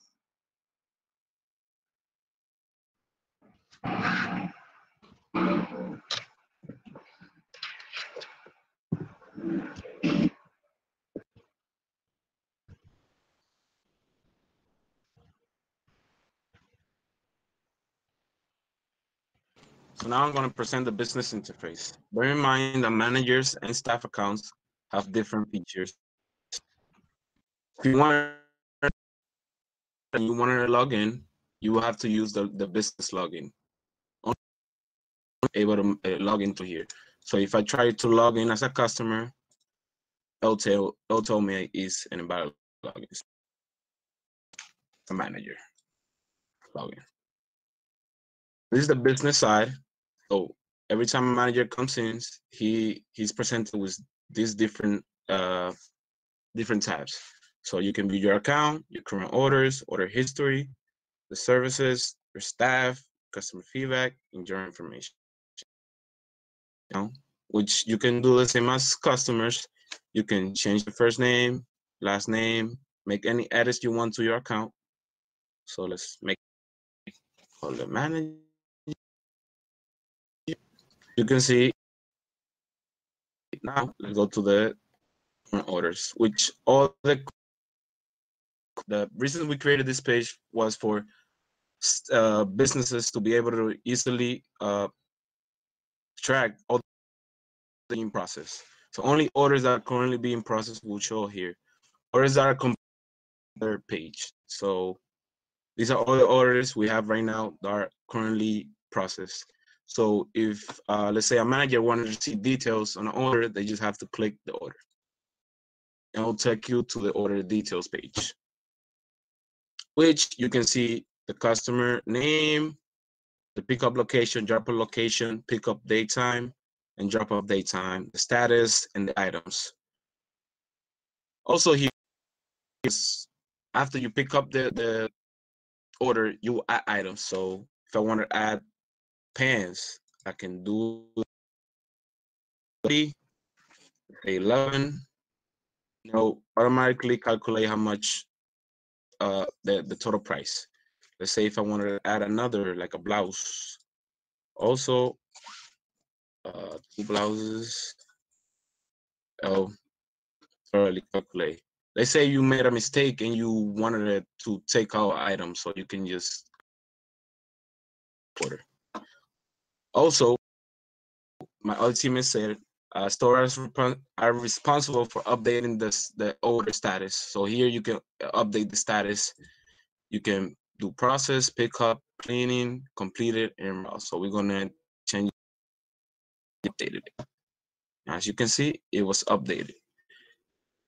And a store change the drop-off date time just in case they needed more than a day to complete the order. So here you can edit the drop-off time.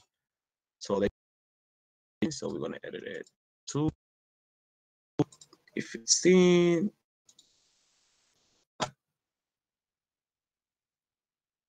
Give me a second.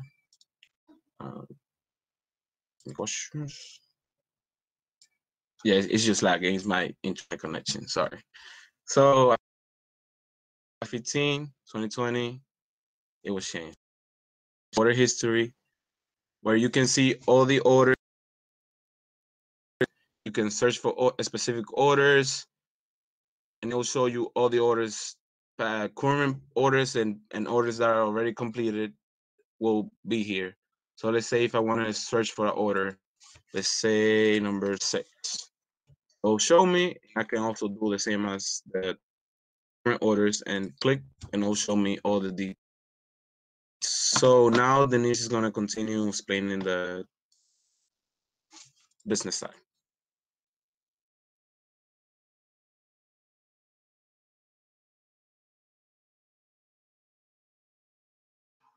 I will be bringing up my screen currently. Okay, so Alberto went through how you can view your current orders, how you can view your order history, and make changes to the order by adding items, deleting items, changing the drop-off time, and updating the status, of course.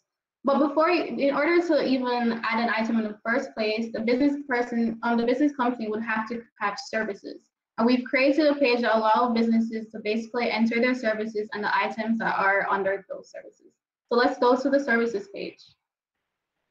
So here's our services page. As you can see, our company, which is Alora Laundry, that's where we're signed into now, is the services that they have is laundry and dry cleaning and wash. So if they wanted to add a new service, they can add a new service and also add a new item. So let's go ahead and add a new service. Let's call this household items.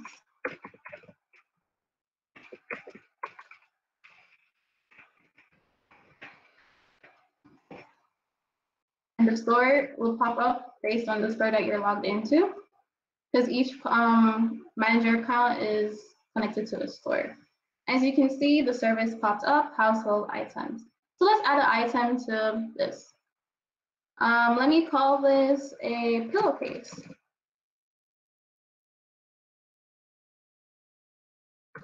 As you can see, household items is now there. I'm gonna add a price. Let's make my price $10. Expensive, right? For pillowcase. Okay, so now we have a service. But what if you no longer offer a service and you're like, oh, I need to, I don't want my customers to be able to see the service or think that they can get the service from my company. So I can go ahead and just delete the item if I want to. As you can see, the item is deleted, and I can also go ahead and delete the service. Now the service no longer exists.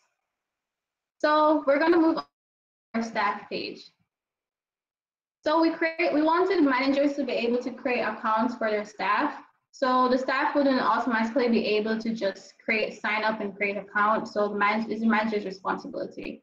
So as you can see, also, not to mention, we do have tooltips here on this page as well. So let's go ahead and create a staff account. So I'm just going to enter my name.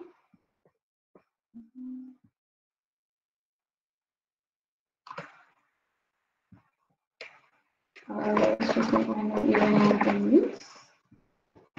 I'm going to enter my password.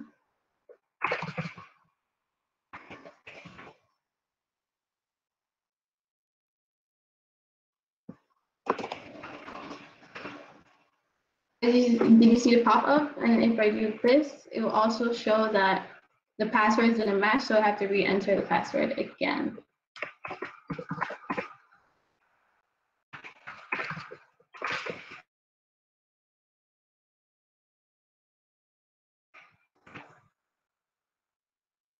So now the staff account was created, and now you can see my name, Denise Daniels, my username is Denise, and my email. Of course, a staff person can sign in and change that information using our view account page. So when they do sign in, they'll be able to change their password if they want to. All right, next we'll go into looking at our customer feedback. So remember when I created feedback as a customer before, and here it is.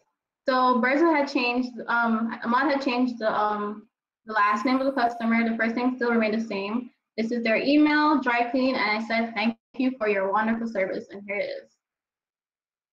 So basically the companies will know what email address to send these emails responding to any information that they would like to know. We also have a general information page, which just provides basic information on the website, and also you can add locations based on zip codes and information about tracking. So what each tracking item means. So for instance, order process is P, order has been received by the company, or D, order delivered, order has been delivered back to the customer. So yes, this is our business side, and we're gonna go next into our customer account, or staff account. So I'm gonna go ahead and log out, and Ahmad will continue the presentation.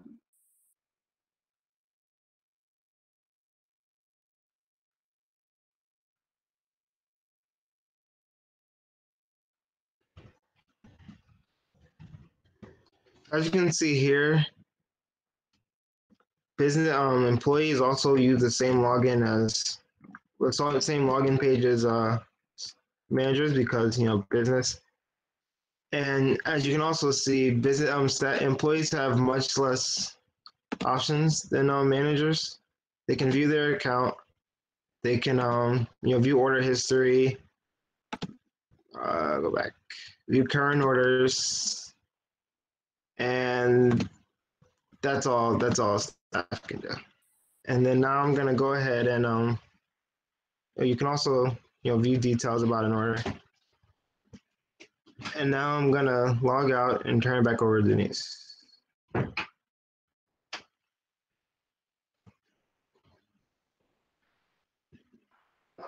So that is our presentation for our website. So just to summarize, we had a business side and a customer side. The customer side being able to place an order, to track an order, to submit feedback, and also to view their order history. And we also had the business side where they're able to manage their orders.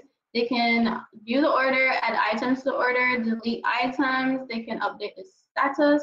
They can view the feedback. They can create staff accounts.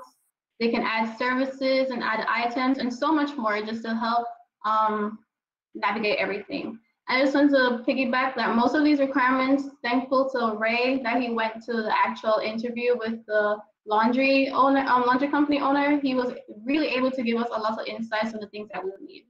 So we've accomplished a lot with this website. We've learned so many things, like just first of all, coding in Python and using PyCharm and everything was just, great and amazing.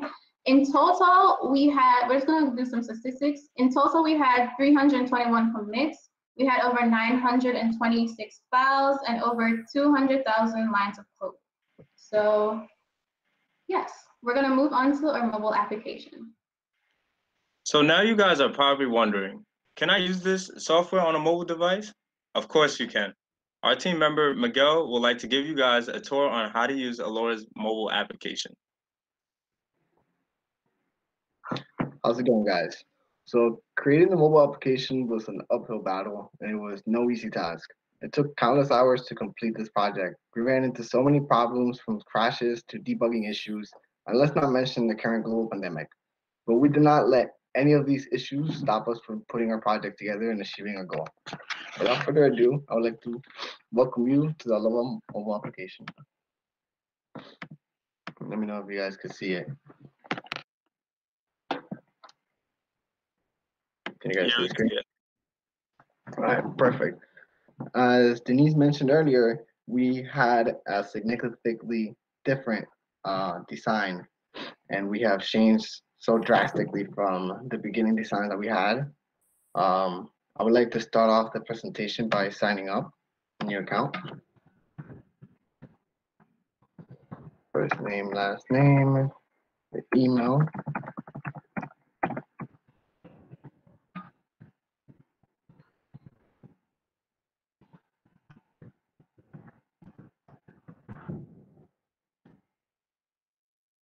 Phone number is optional.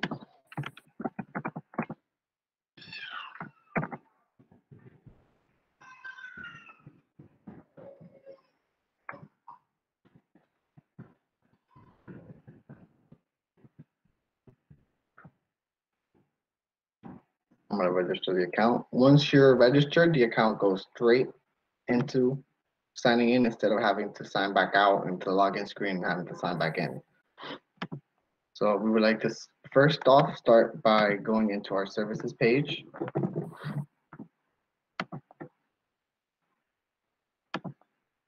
It's just like this.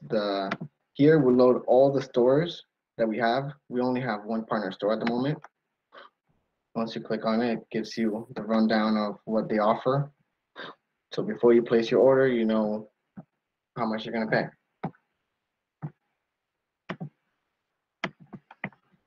Then I would like to head on now to place an order.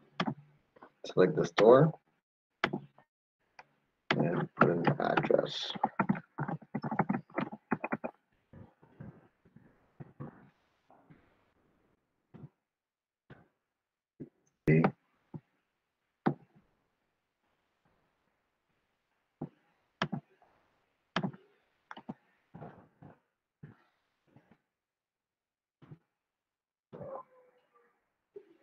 Let's pick a date too. Gotta make sure it's an hour ahead.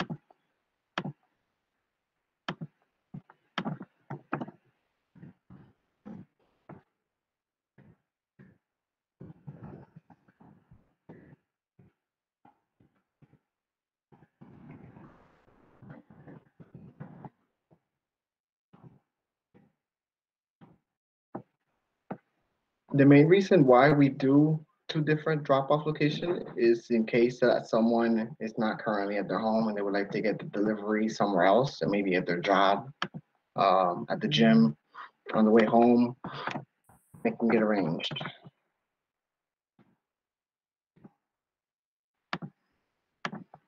Let's give it some time for our order to process. And let's place the order. Your order is being processed. Now, if we go into order history, here's our order. And you click on the arrow glass, it gives you all the detail from the order. The status of the order is currently processing, the store you selected, the pickup time, drop-off time. Then we would like now to go to our tracking page. That's processing, which is, we just placed the order, so makes sense. Next, we would like to go into our profile page. So like the app, you have access to change the user's info.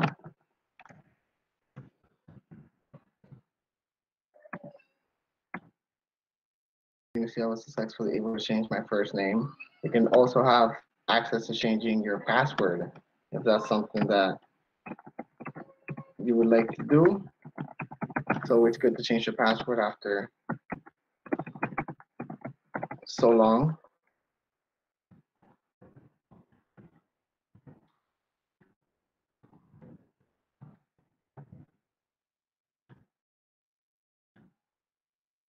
Password successfully changed.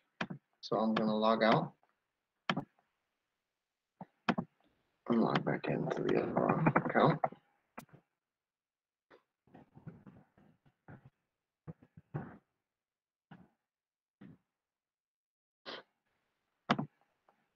And lastly but not least, if you enjoyed our services, you can give us a feedback, or if you didn't enjoy our services, we can also get constructive criticism to improve our app and improve our services in general.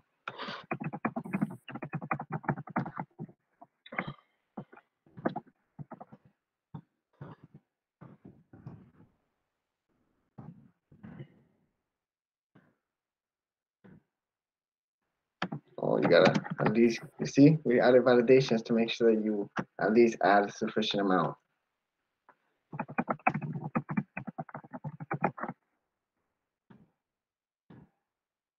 Feedback received. And that is it for the app.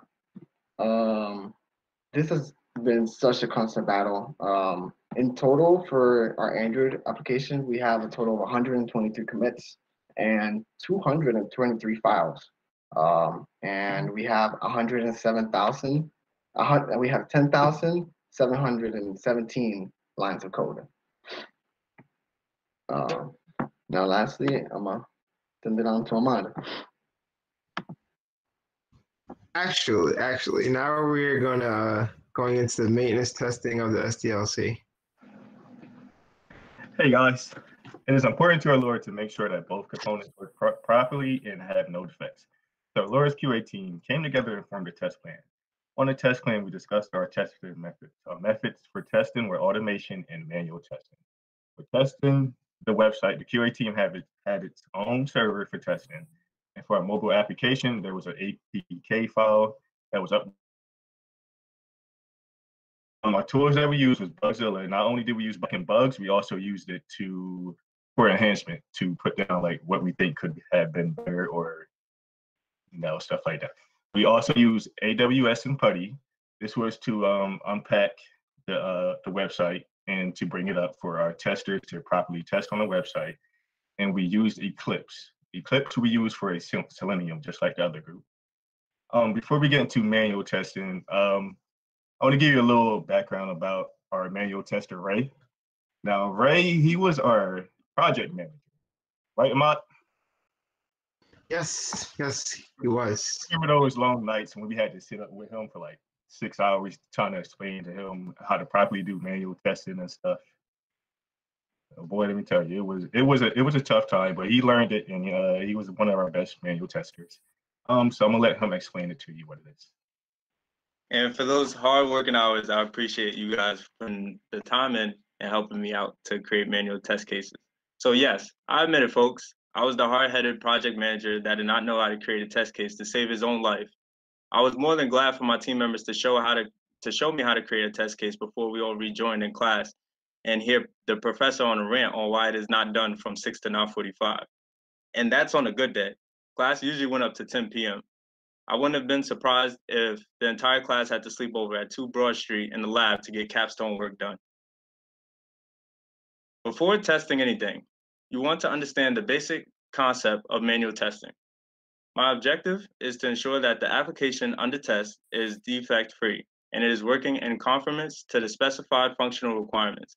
These are the different fields that I will look at to make sure every basic function of the website is running smoothly. With the help of Eddie and Ahmad, testing involves reliable and repeatable, designed during the test phases and should have 100% test coverage, checks the quality of the system, and most certainly time-consuming and delivers bug-free products. The goal is user-friendliness or improved customer experience. Here, I'll do a demonstration of manual testing. The first example will be of password validation afterwards when we create it, and then I'll show you guys how to create an account. So let me go on Alora. All right. So let me know if you guys see it. See Alora's page?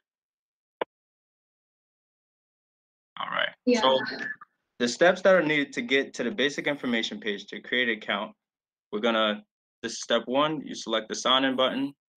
And since I don't have an account because I'm a first time user, I'm gonna click the sign up option below. All right, so we're gonna put in our information. And the email address is bigapple@gmail.com.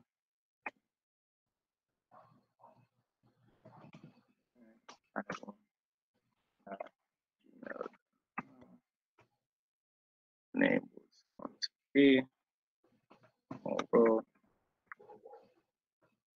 and let's just create a password that doesn't have any alphabet or uppercase letters or any numerical numbers. So we're just gonna put Apple to the world.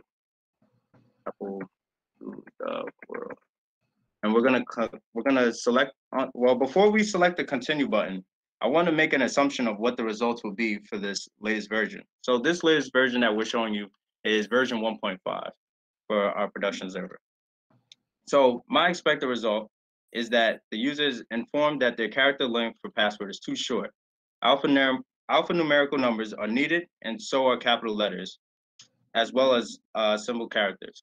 So I'm gonna select on the continue button to see the actual results. Oh, all right, so this is what happens. The password must contain at least 1 digit from 0 to 9. The password must contain at least 1 uppercase letter, A through Z. The password must contain at least 1 symbol, of course, parentheses or brackets, or any specialized character, exclamation mark, etc. So now that we're informed that this notification pops up for the user that they can't just create any password, now we know the requirements that are needed to create on the basic information when you sign up. So we're gonna create a password based on the information that was provided on what I need to create a valid password.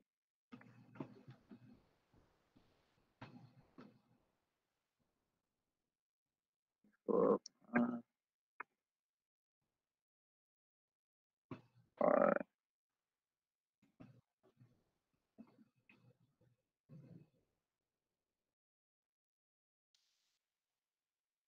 Okay, so now I'm on the sign up address information page.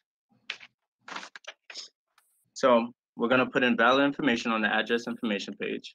So let's just use my home address.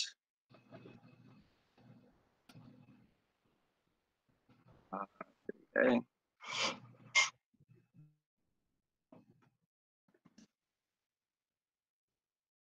And then it's required you have to select the state. So we're gonna select New York. All right.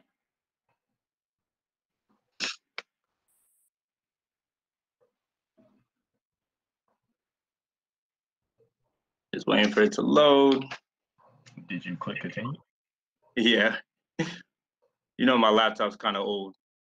So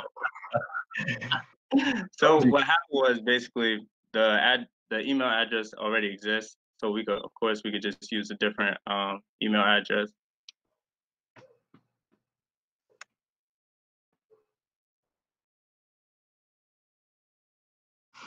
Well, that's another notification that pops up if your address information already exists and you're trying to create another account.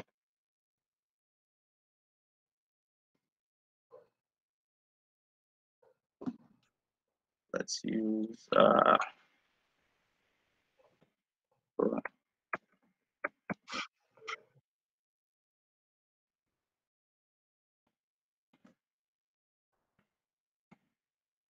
Oh. Yeah, that was no good. All right, sorry about that. Just put the correct information. Okay, Y2 plus underscore.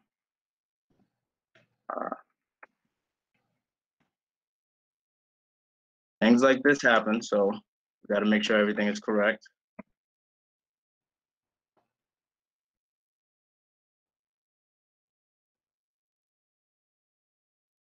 Whoa.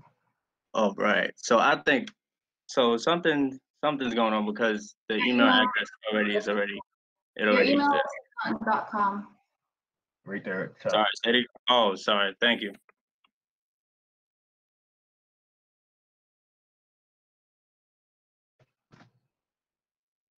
Small to the world. Yeah, it's the small things. So things like that might happen.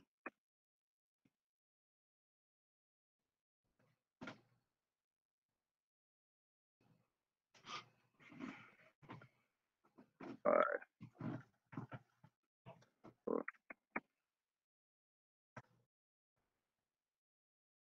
All right. Give me 1 second. Let me fill out this information.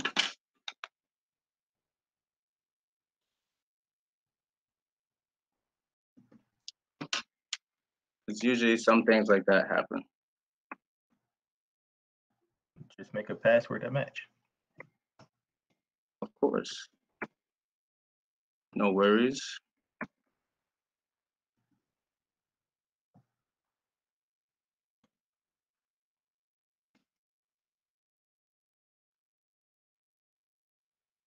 All right, thank God. So we're gonna put in my information one more time.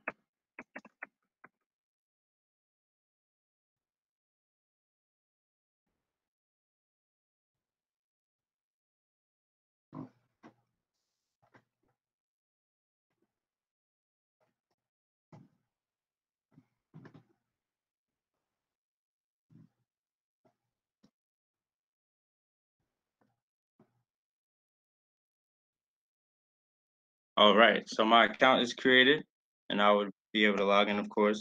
And that's how you successfully create an account. And now Eddie would like to take over to discuss to you all about Selenium scripting. All right, thank you, Ray. Of course.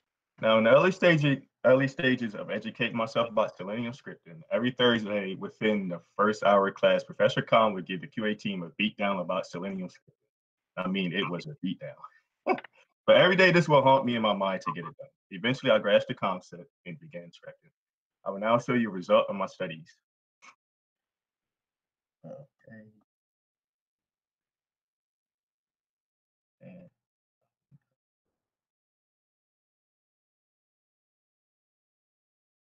okay. So here I have over 300 codes written, but the methods that would be called would be login and order up. I put my test cases into method headers because it'll be much simpler to run. So I'm going to run it and show you guys what happens.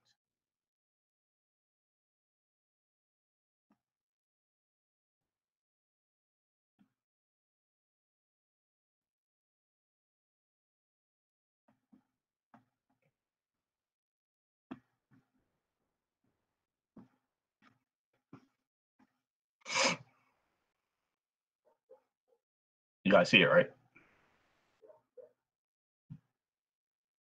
Yeah, we see it. Okay. So signs in to the customer account. And then it begins to make an order.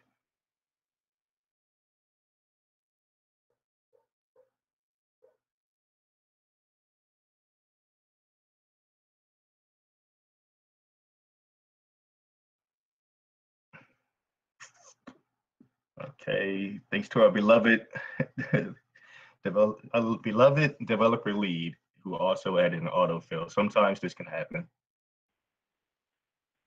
You're welcome.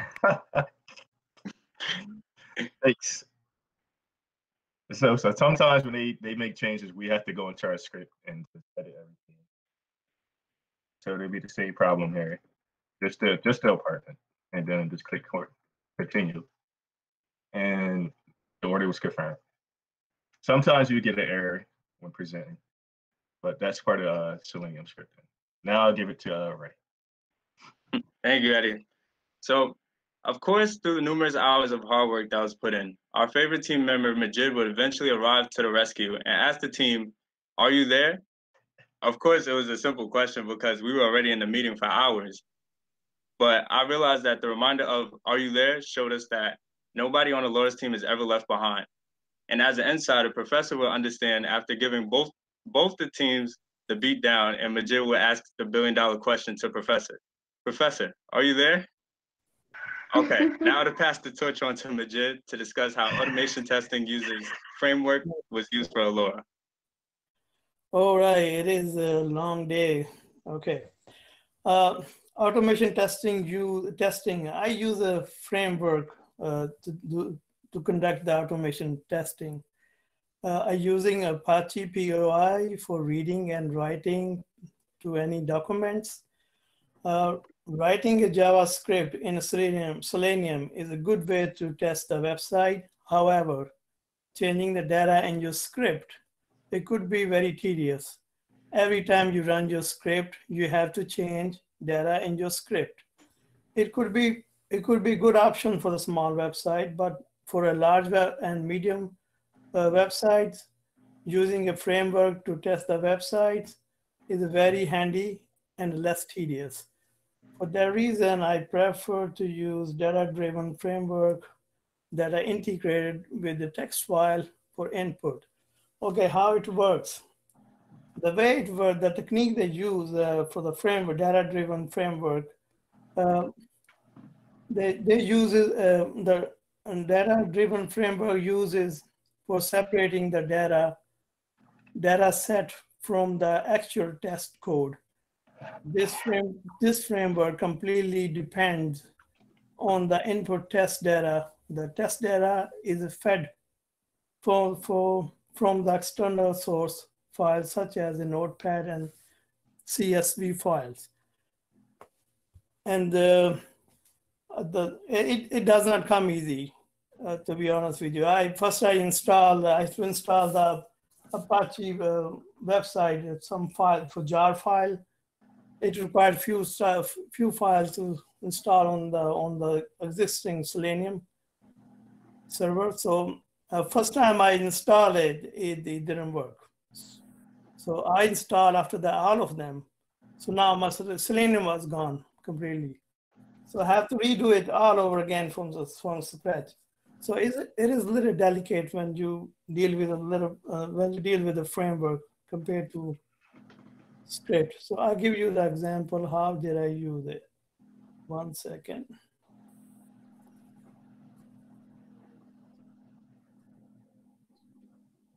All right.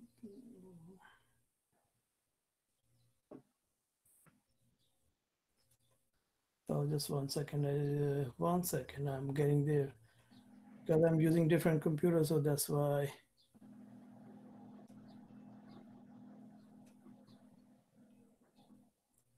All right.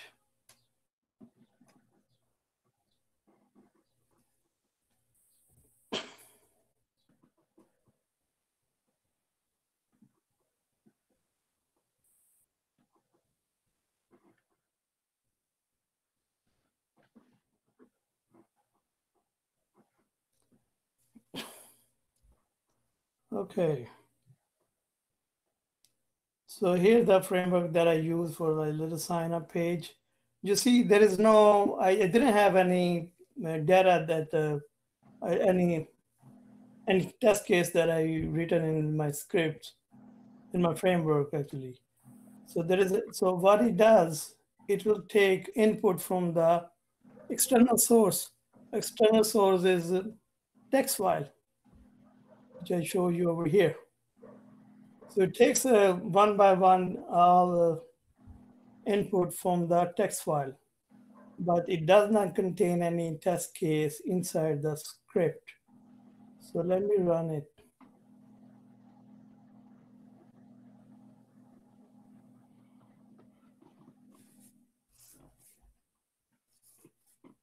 I use the Firefox browser, so it's a little slow.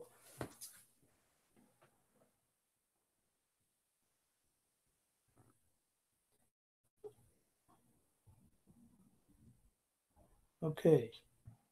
Yeah, there is I didn't put the complete address, so that's why it's giving error. When you put the complete address, it's take it. Let's go for the beginning. I want to change the telephone number to see if it works. I just put the first 4 number of the telephone, the phone, and save it, and run the framework.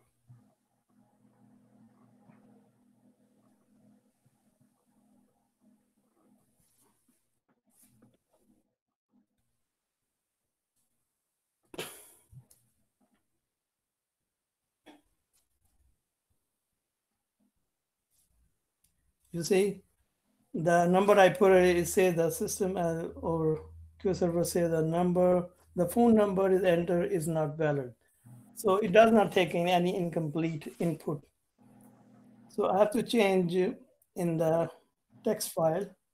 So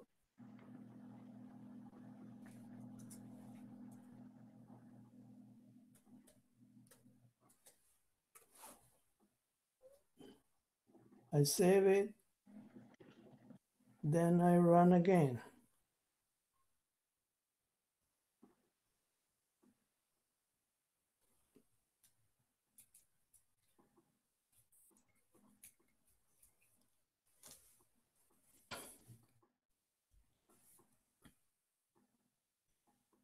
So yeah, it takes it, I forgot to change the street address.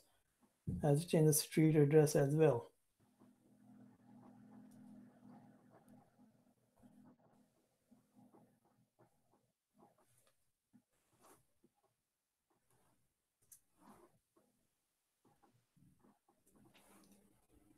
"40 Debbie Street. I used to live there.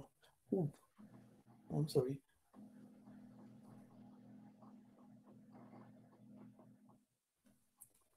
Let me run again, and it should work fine.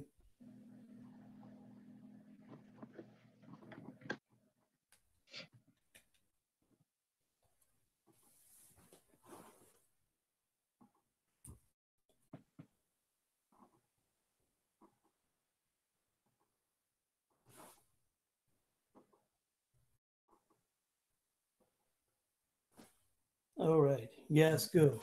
Okay, the all changes that whatever I made in the text file, it took from this text file and put in and save it on the server.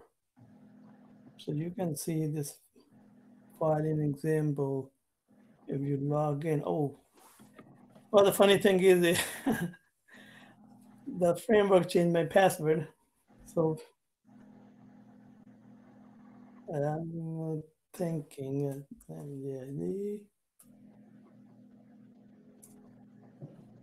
is 7.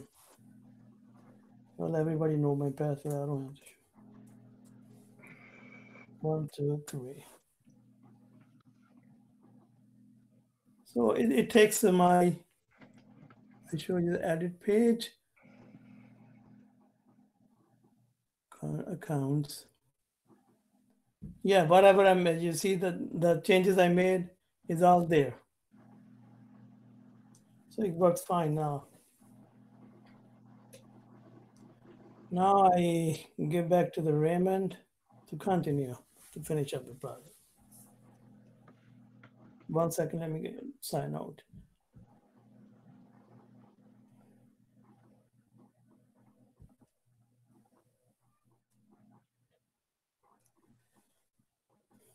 All right. All right, so now Eddie will talk about the stats and bugs and of how many bugs has been filed throughout the semester.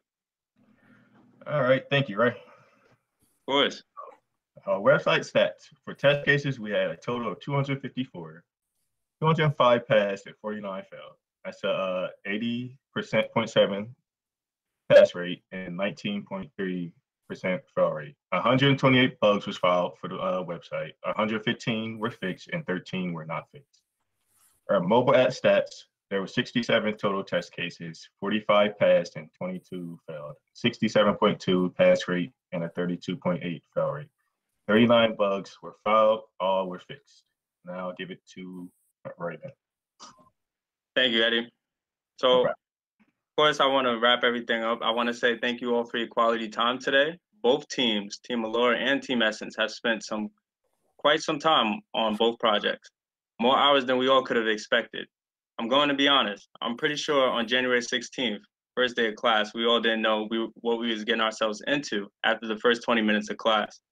Professor telling us what Capstone is all about and what we'll be doing almost every day for this semester. This class did not only humble us, but taught us what a beauty of the end result can be when you dedicate yourself. Commitment with others to meet with your group 6 days out of the week, maybe even 7. After the many disagreements, the good and bad days, we will carry that with us for the rest of our future careers and our lives. For that lesson learned, we all came down to the conclusion on what a great outcome can look like when we all work together. Bloomfield College motto is write your own story, right? So after driving Professor crazy some classes, we could all say we have a story to write about. We would like to acknowledge and appreciate everyone who participated today in this presentation, starting from our team members, Professor Kong, Business Department Chairman, Professor Cruiser, parents, family, and peers who decided to come out today. Thank you. Thank you all. Okay. Thank you all.